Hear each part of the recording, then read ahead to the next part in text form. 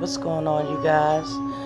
I'm coming back to you again, and this time it's from 23ABC, turn to 23.com, and it says this is an update in the missing California City toddlers case. It says multiple people asked to take lie detector tests in missing California City toddlers case. This article is done by Bian Beyond Wing. I apologize if I mispronounced his name. Article starts off by saying authorities have multiple people take a lie detector test in the missing California City toddlers case. California Chief Police John Walker confirmed Saturday that individuals close to the investigation were asked to take tests at some point after 3-year-old Olsen and 4-year-old Oren West were reportedly missing on December the 21st. Okay? Walker did not disclose who those individuals are when they were asked to take the test or whether anyone took or denied the test. This comes after Walker previously confirmed that authorities asked the adopted parents of the missing brothers to take a lie detector test the day after the boys were reported missing.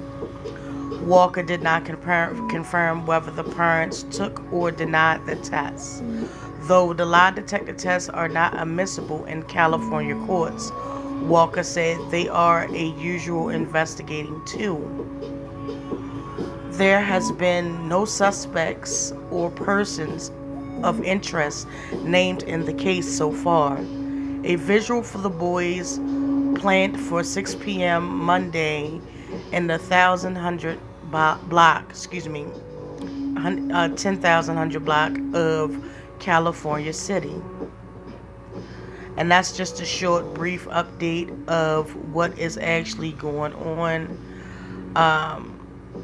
As promised, I said that I would continuously keep you guys updated and let y'all guys know what's going on. So far, to my recollection, there is no other leads or anything. As you can see, the last update prior to this one was 3 days ago, and that's basically when they asked the adopted parents to take a lie detector test. 2 days prior to that, it was a candlelight visual.